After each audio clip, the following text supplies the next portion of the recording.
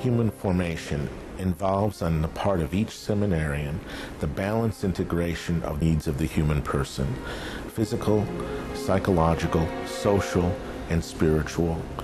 He learns how to do this through the exercise of prudential judgment so that he can grow in virtue and become a happy and flourishing young man in service to his neighbor. Human formation at the seminary helps the men to grow in imitating Jesus Christ. There's a threefold process: self-knowledge, self-acceptance, and self-gift, helping the men know who they are, accepting who they are, and recognizing the gifts that they bring to their ministry. We carry this out by living at the seminary, community life of having men being respectful of each other.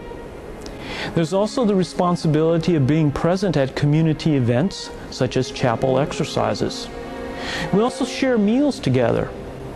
In that way, they get to know each other and have the opportunity to converse. Seminarians also participate in formation meetings as a class. In these classes, they discuss topics on the church and ministry. As advisors, we meet individually with seminarians, helping and guiding them through seminary formation. It's through the support of the other men of the house here that you build that good habit that priests have, which is the fraternity of the priest, where you look towards your brother priest, or in this case your brother seminarians, to help you and to build you up to be the best man that you can be, bringing out those aspects which are best in you, those talents which they see, which maybe you yourself can't see so much, and to help you to bring those out for the service of God's kingdom.